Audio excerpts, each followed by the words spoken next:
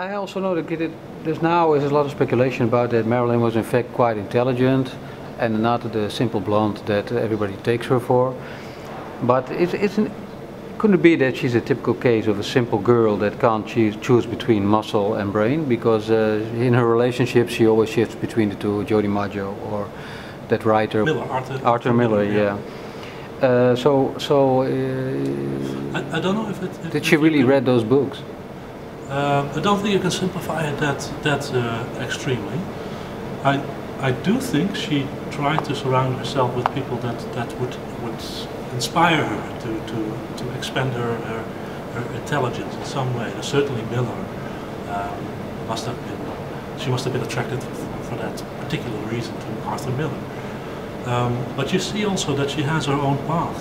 What for me was so shocking is to hear, you can find those things on YouTube now very easily, an interview, I think 2 weeks before she died,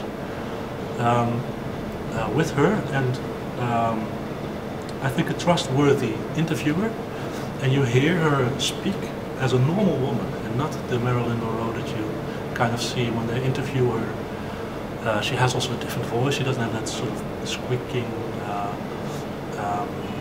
high-pitched voice trying to please, but she really is a woman. You can almost hear that she aged.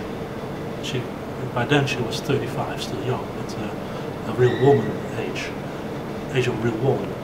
And that was quite confronting and shocking to hear that she was, she had let her guard down